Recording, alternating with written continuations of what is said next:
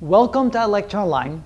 While studying the multiplication tables and try to memorize them, it's a good thing to know when we multiply a number by itself. That's called squaring of a number.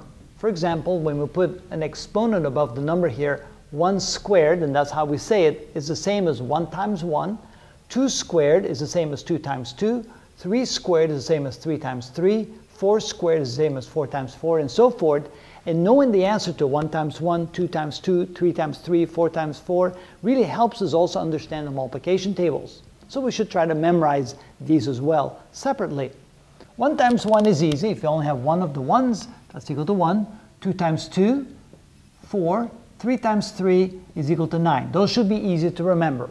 Now 4 times 4 is 16.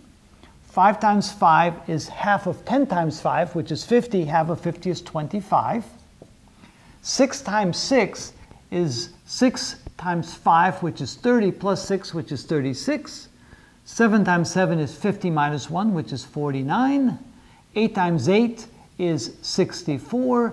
9 times 9 is the same as 10 times 9 minus 9, which is 81. And then I just threw 10 squared in there, 10 times 10, which is equal to 100.